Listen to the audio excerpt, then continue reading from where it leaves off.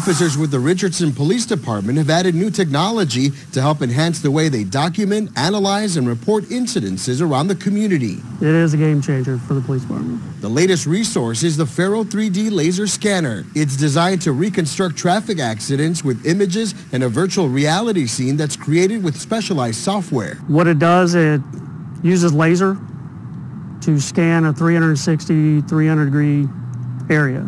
Laser light shoots out and it captures points. Each scan can take up to 4 million points.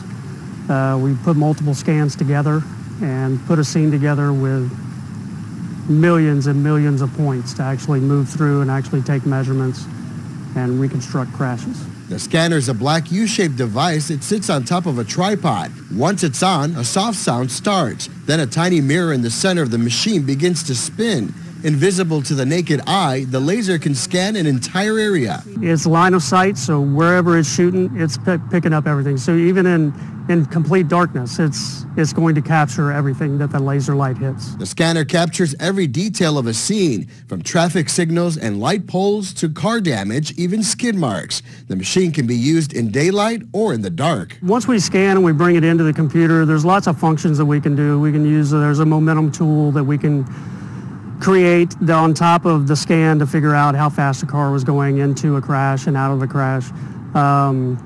We can also do crush analysis on the damage to a vehicle. The software also has crime scene capabilities to do blood spatter analysis, bullet trajectories, stuff like that. The equipment arrived in May and is assigned to Richardson's Special Crash Investigation Team, or SCI. The biggest point that it's going to help is we're going to be able to clear the roadway a lot sooner. We'll be able to open up traffic and let traffic flow. We'll reduce the chance of crashes in the backup.